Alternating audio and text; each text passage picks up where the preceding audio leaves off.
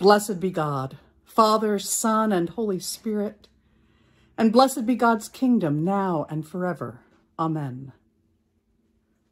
Almighty God, to you all hearts are open, all desires known, and from you no secrets are hid.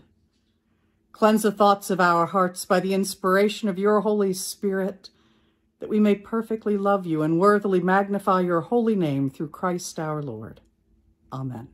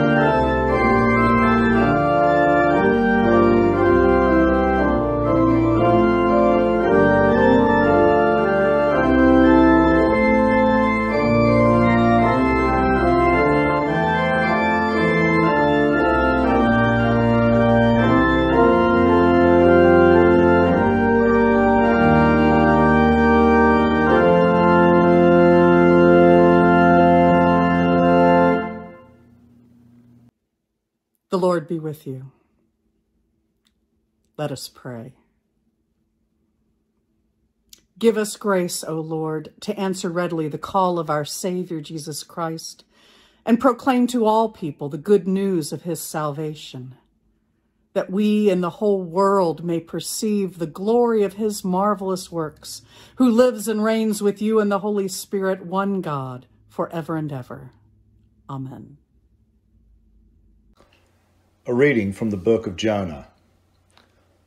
The word of the Lord came to Jonah a second time, saying, Get up, go to Nineveh, that great city, and proclaim to it the message that I tell you.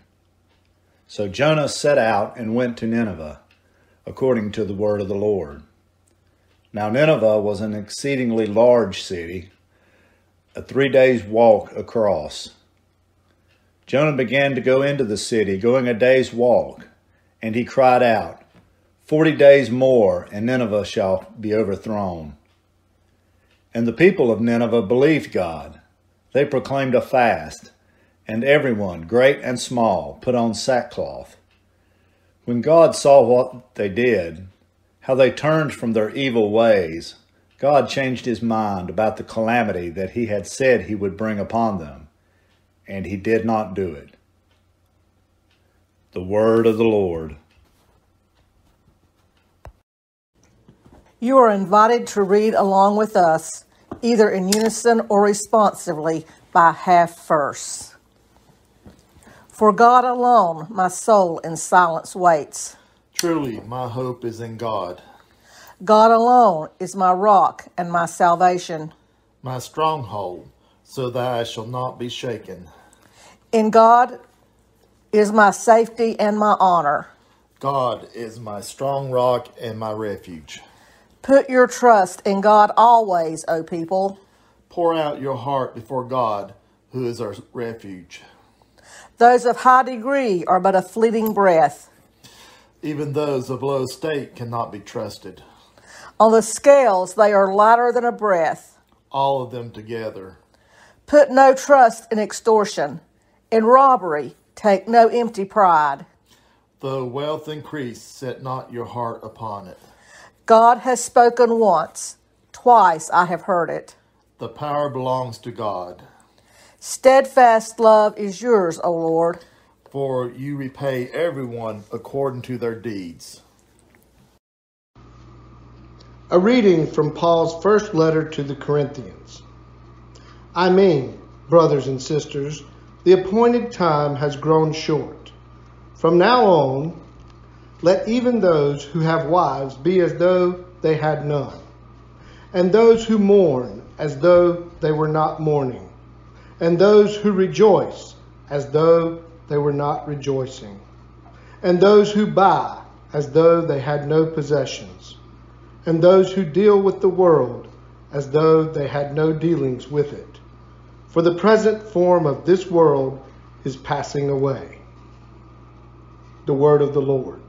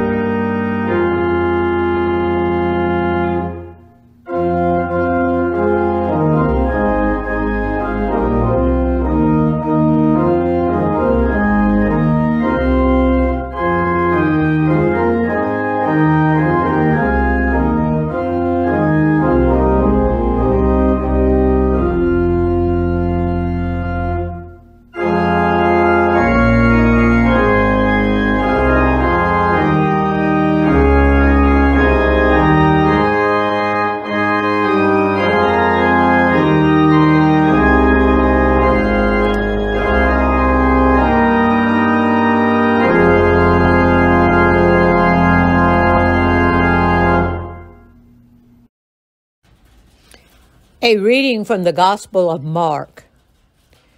Now, after John was arrested, Jesus came to Galilee, proclaiming the good news of God, and saying, "The time is fulfilled, and the kingdom of God has come near. Repent and believe in the good news."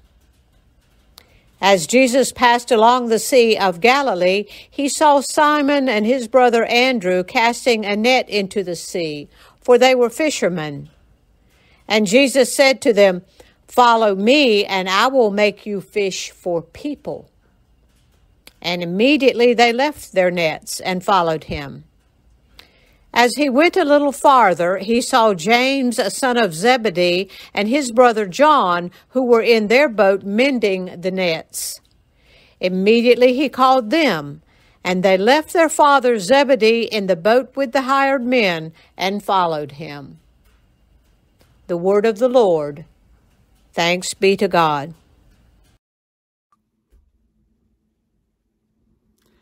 May the words of my mouth and the meditation of our hearts be acceptable in your sight, O Lord, our strength and our Redeemer. Amen. And so the Gospel of Mark begins the story of Jesus. The only person on the scene basically before this has been John the Baptist. John the Baptist calling people to a baptism of repentance. Jesus goes and gets the baptism of repentance. And then Mark's little 2-sentence blurb about the temptation goes by very quickly. And then here in the 14th verse of this gospel, Jesus speaks for the first time. The time is fulfilled, and the kingdom of God has come near. Repent and believe in the good news. I want to play a little bit with that word repent today. I know the freight it carries. I know the history of how it's been used. I know how so often it is not something positive, but a bludgeon to hit people with. It's something that other people should do so that they can be good enough to join us. Repent. At the heart of that word is a key concept of turning around, changing direction. We keep hearing that. In fact, the word repent, not translated that way now in our New Revised Standard Version of the story of Jonah, because that's all we hear is sinfulness and beating your breast and repenting of evil. But in the Jonah story, if you look it up in your King James, the Hebrew word is translated, and God repented. God changed direction. God went in a different place. And I know that my background of hearing these stories when I was a little kid in the King James means that I always hear that story with, and God repented. And it always catches me up. Just like when the baby is wrapped in bands of cloth, it catches me because I want to hear swaddling clothes. Well, I also want to hear in the story about Jonah that God repents. The people of Nineveh, Jonah does the shortest, worst sermon in the world. In the Hebrew, it's 5 words long. 40 days more and Nineveh will be destroyed. He walks 1/3 of the way into the city. It's a 3 days walk across. He goes in one day, spouts out 5 words, and the entire city turns around, changes direction. Now, when you've got evil in your life, changing direction means turning away from evil. But repent, that changing direction might have so much more to teach us if God repents. If Jesus takes a baptism of repentance and then starts something new in his life. I had never thought about it that way until this week, as I'm playing with this word repentance and going, why does Jesus need to be baptized? Because now something new. He's turning, not necessarily away from something awful, but towards something new. And he looks at these fishermen who are not being bad by being fishermen. And he says, repent, follow me, change your direction. Now, it's often considered the big miracle here is that they immediately followed him. But if you go on to the first verse of chapter 2, it talks about how Jesus is at home in Capernaum. I suspect that these men already knew Jesus. He had a home there. This 30-year-old Jewish man had settled into Capernaum, and I wonder how many conversations he had had with these fishermen sitting on the bank of the Sea of Galilee in the evening after fishing time, talking about the world, talking about the Romans, talking about everything about life, about God, about themselves. And they keep wondering, when? And he walks up and he goes, it's now. The time is fulfilled. Guess what? It's time. I have turned. I am ready to move into this direction. Come with me. Follow me. And they turn from fishing to follow this one. Repent.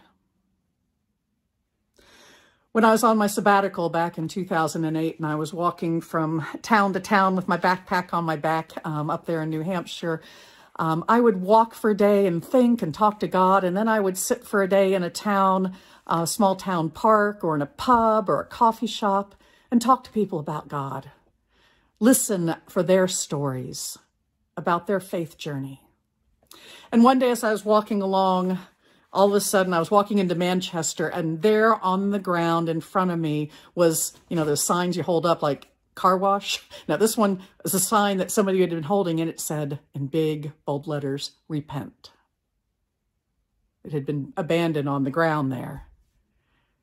And it got me thinking about what I'd been hearing from so many people about the ways that the church had hurt them, the ways they had been bludgeoned with that word, about how they were evil and they needed to repent and they needed to change, or their parents had needed to change, or something was wrong and they couldn't fit in yet.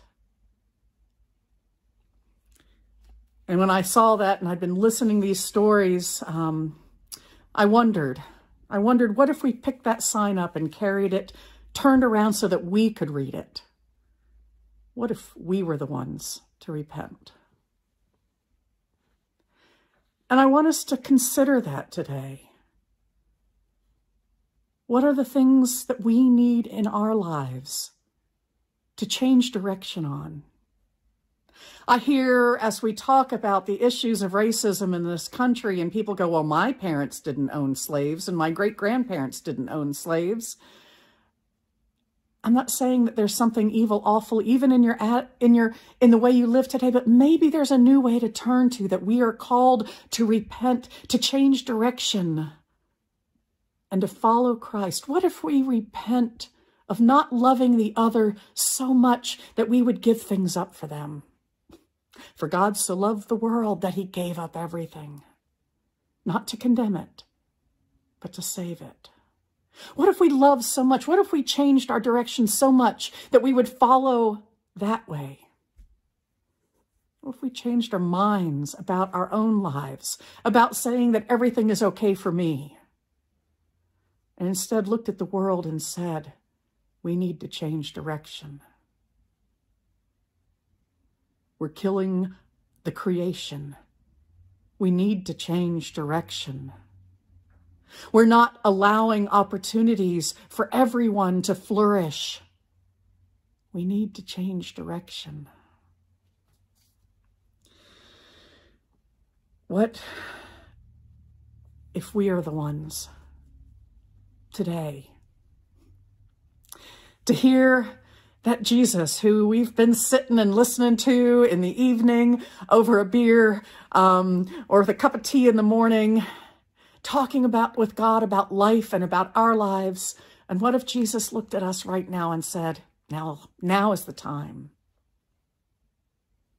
All three of our stories today talk about it being the time.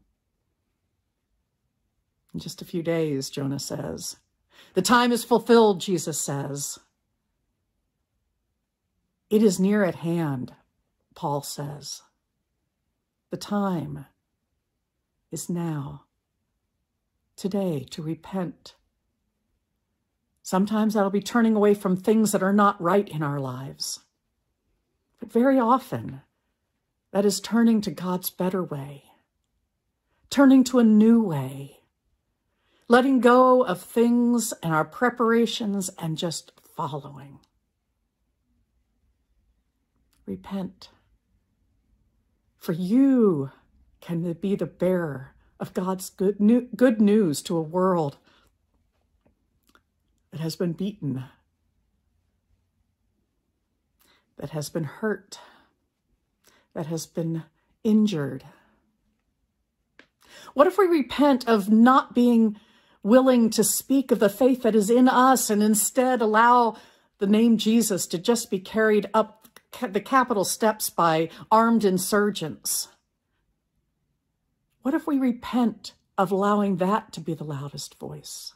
What if we change our direction and instead follow the Savior who wishes good news to be heard, to be lived, to touch each one? I challenge you to sit down with that first couple of chapters of Mark and see what God does as Jesus changes direction after the baptism and moves into a new way. See the ways that Jesus touches the world with good news, with healing of heart, body, mind, of calling forth those who don't know that God even sees them, of breaking through taboos. He touches a leper. He doesn't just say, be well. He reaches out and touches. May we repent. May we change direction. May we find light and love on a new path. Amen.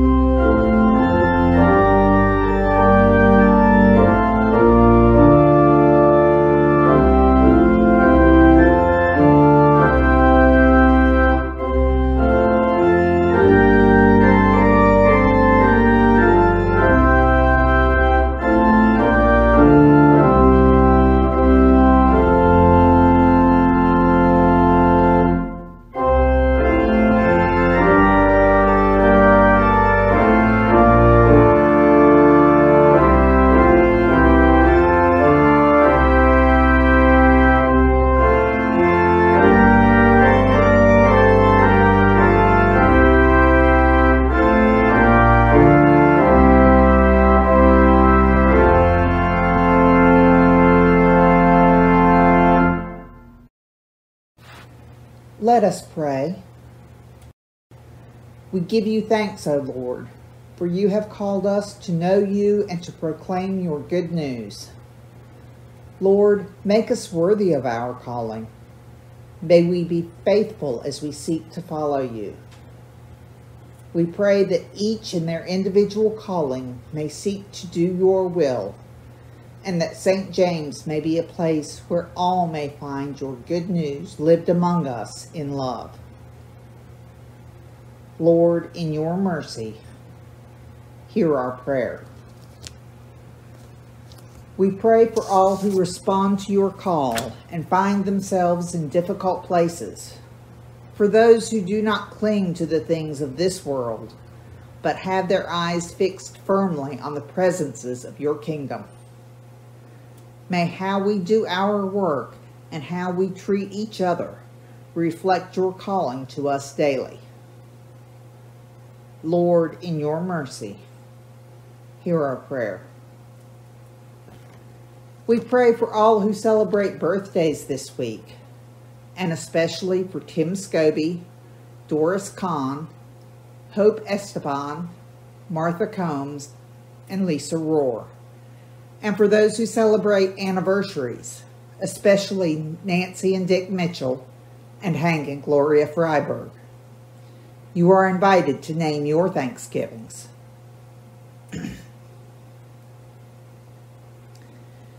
Make us aware that in each new day, you are ever calling us to new ventures, new visions. You call us to extend ourselves. We pray for the communities to which we belong and in which we have an active share. May we see our daily life and work as places in which to live out your good news. Lord, in your mercy, hear our prayer. We remember all whose lives have been impacted by the pandemic. We pray for the underprivileged, the unemployed, for the work-weary, and for the exploited, for those whose world has collapsed around them.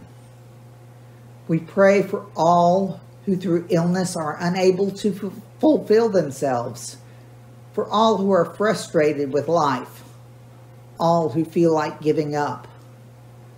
We remember all who have asked for our prayers, especially Joel, the Owens family, Brian, Jeannie, Georgie, Jenny, Janice, Mavis, Charles, Steve and Anna Lee and family, Julie, Regina, Teresa, Jim, Charles, Brandon, Bud, and Monica Huffman. You are invited to name those for whom you pray.